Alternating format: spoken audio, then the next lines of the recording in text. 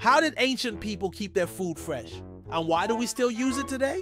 It's me. I'm a time traveler from the future. Back in my day, we had refrigeration.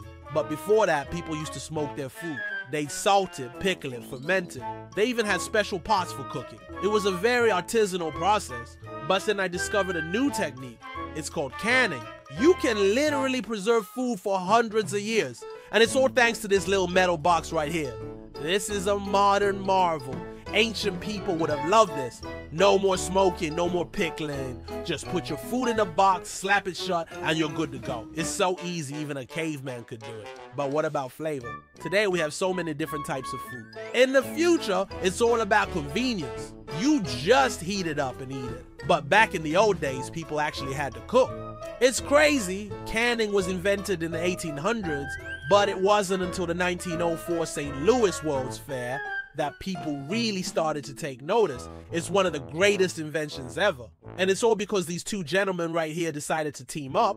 Catch you later. Can't wait to see you next time.